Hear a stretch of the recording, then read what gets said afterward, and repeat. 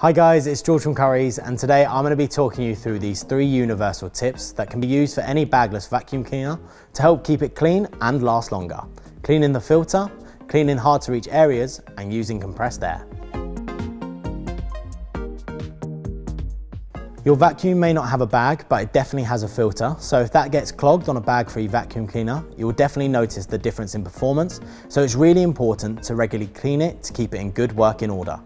When locating your filter, always refer to the manufacturer's manual, as the filter can be located in different places depending on the vacuum's model. Once you've found it, simply remove the filter, give it a gentle tap to get rid of any loose debris, then run it under cold to lukewarm water until the water runs clear, then leave it to dry for 24 hours before putting it back in the vacuum cleaner. Now, not all parts of your vacuum can go into water and be cleaned. For some of these areas, we suggest using a microfiber cloth to get to the dirt. This is because the microfibers are able to attach themselves to the smallest dirt particles to give a better clean and remove more of the dirt from your vacuum.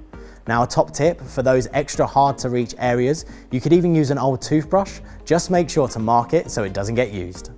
There will always be some areas that you can't reach or that can't be washed in water. For those tight or tricky areas, the best tool is a can of compressed air. These are often used to clean computer parts and other electronics and are widely available.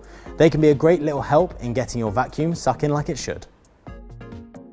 We recommend cleaning your vacuum regularly to ensure your vacuum stays in good working order.